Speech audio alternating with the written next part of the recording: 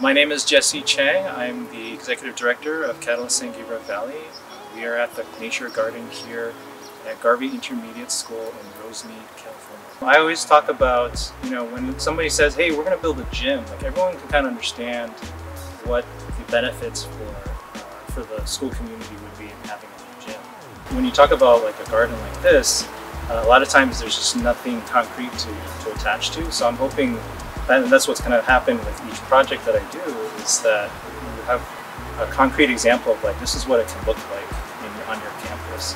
So these examples I think are really important for schools to be able to see that yes, it can be done on your campus. There's so many studies showing that just being out in nature is actually really beneficial for mental health, especially now with kids coming back and cooped up at home for so long.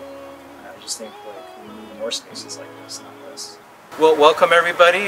This is the Nature Garden at Garvey Intermediate School in Rosemead, and hope you enjoy this tour.